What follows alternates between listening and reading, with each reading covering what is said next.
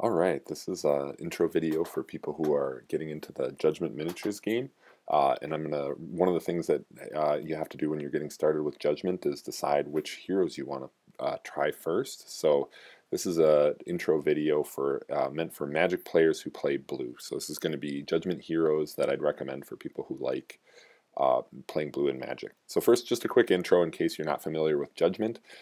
It's a tabletop war game with featuring kind of these big, beautiful miniatures, dice and rulers, kind of the classics of that. It's based on MOBA style, so it features, your heroes are going to start by battling new monsters, leveling up, buying items, and then proceeding on to battle against the enemy heroes. And it's a two-player game. So first, let's talk about what would attract players who play blue. Like, what are we shooting for when we're picking our heroes here? So in terms of what is blue, like what are kind of the hallmarks of blue from an aesthetics point of view? It's kind of like illusions, air, water. These are kind of like the aesthetics of blue Magic, and then play style is denial, control, and kind of a hit and run style. So people who play blue in Magic, this one's for you. All right, so let's get started. When you're playing Judgment, you can play it at two different levels. So you can play 3 versus 3 heroes or 5 versus 5. So when you're first getting started, you usually play 3 versus 3. So let's start by picking out 3 heroes that would make a good warband. So the first one I'm going to recommend is Piper. So Piper is an elf illusionist rogue, and his signature powers are summoning a copy of himself that will take hits from others, backstab, where if he's in melee, if someone else is in melee with him, he does extra damage, and he also has a teleport effect where he can move around the battlefield. So all these things together make Piper a great choice for getting started because he's really hard to pin down. Under the right circumstances, he can do big damage. And in 3 versus 3, he's just a big pain to deal with because he can dodge one attack, and you just don't have that many attacks when you only have 3 heroes. So it can be really frustrating to play with. All right, the next hero I'm going to recommend is Don Rocker. So I'd like to pretend that he somehow represents water or air or illusion, but he really represents none of those things. I think this guy is all about the play style. And if you're a player who plays blue, I know you love to frustrate your opponents. You always want to leave 2 blue mana untapped, right? So that you can, even if you don't do anything, you just are controlling what your opponent can do. So that's the play style with Don Rocker. So what Don Rocker, his signature ability is pins enemy heroes in place. So he's a big, tough dude. He can be really hard to attack. He has a power called Stone Form that pumps his armor up to like almost unkillable levels, and he has a power called Stone Grasp that locks your enemies in place. So really, what makes Stone Rocker so nasty is against certain heroes, he can just completely shut them down where they almost can't do anything. He also, in a warband where you have a lot of tricks and movement shenanigans, like a lot of the other heroes that we're going to feature, you also want to have someone who you can put into nasty spots and kind of be the target of your enemy's attacks. So I think, and again, like I mentioned how his armor can get so high. In 3v3, he's just really punishing because you're just trying to get enough damage to ever take him out. He's regenerating, he has high armor. He's just, your opponent's strategy is usually just going to be to try to ignore him as best they can, but then you're going to be locking them down. So I think he's a great second hero. And then the third hero I'm going to recommend is Nephany. So here we're talking about, she's a hero who can fly. You see her jetpack in action there. So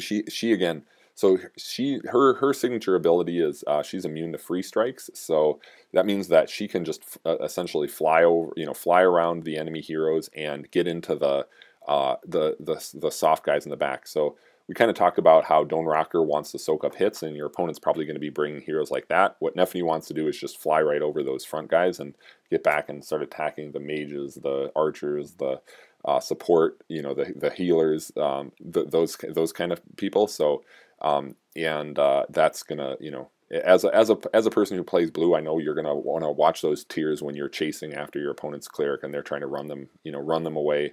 I think you're gonna really enjoy that.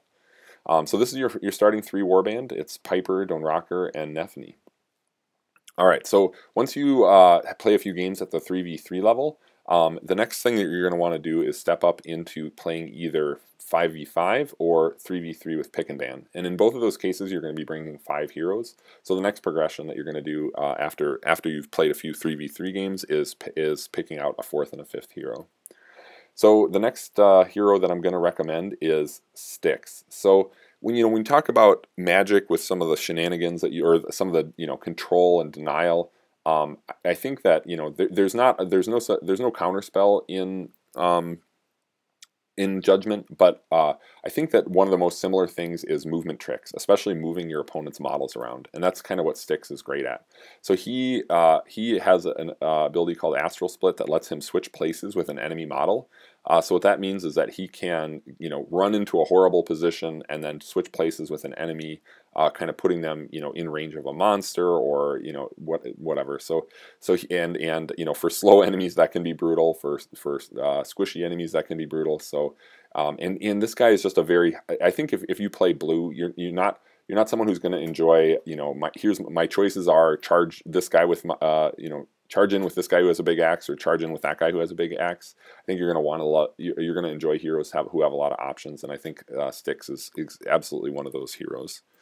And then the next hero I'm going to recommend is another one in that same vein, which is Bale and Sarna. So Bale and Sarna are actually a duo who kind of count as one hero pick, and they again are heroes that just have tons of tricks. The number of options on what you can do in a turn with Bale and Sarna is so broad that you're going to spend a lot of time kind of learning, figuring out what's the best plan for the situation that you're in. So I think if you're a person who plays blue and Magic, you are going to enjoy really high skill cap, high choice type of heroes, and I think that's why Bale and Sarna is a great choice. And just a couple of examples of what they can do. They can teleport around the board. Bale can steal artifacts away from the enemies and essentially denying them those artifacts. Sarna can steal powers from enemies and allies. So the number of you're just going to have almost unlimited choices in terms of how they're going to spend their turn. All right, so that brings us up to the full 5v5 warband. So the first 5 heroes that you're going to be bringing are going to be Piper, Donrocker, Nephany. Now we're adding in Styx and Bale and Sarna. So this is I chose Styx and Bale and Sarna in here because I think they really show off a cool part about Judgment, which is these high skill cap, high skill, high reward type of heroes.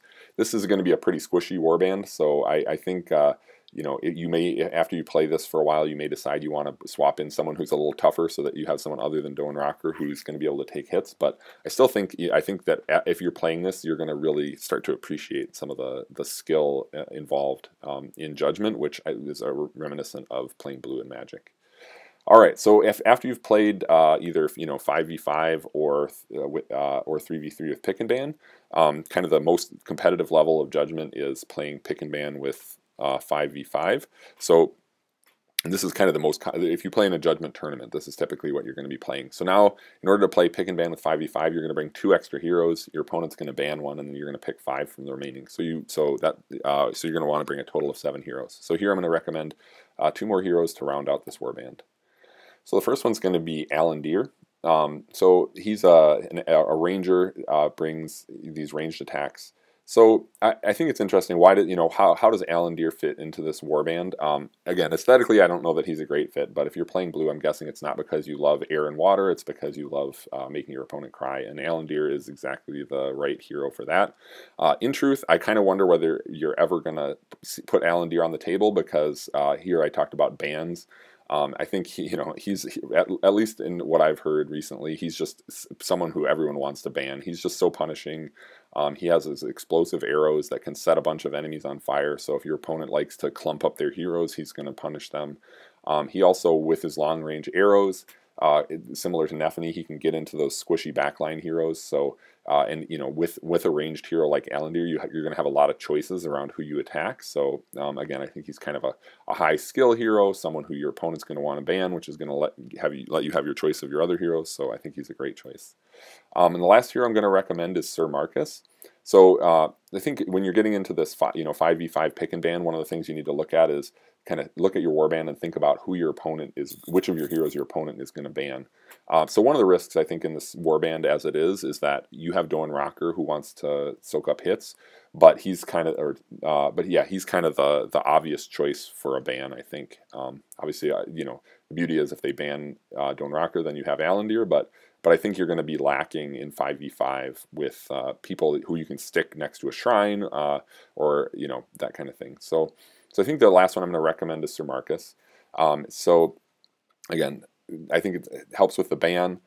So Sir Marcus, one of his signature abilities is a knockdown with his shield. So his classic Marcus move is to charge in, knock down an opponent with a shield, and set up your other heroes for delivering the killing blow. So I think he just combos so well with heroes like Piper, with heroes like Nephany, where if there's a hero that's knocked down and Nephany comes in with her, she makes 2 attacks with each action. So he knocks her down, she comes in and makes 4 attacks. That's going to finish off a lot of heroes.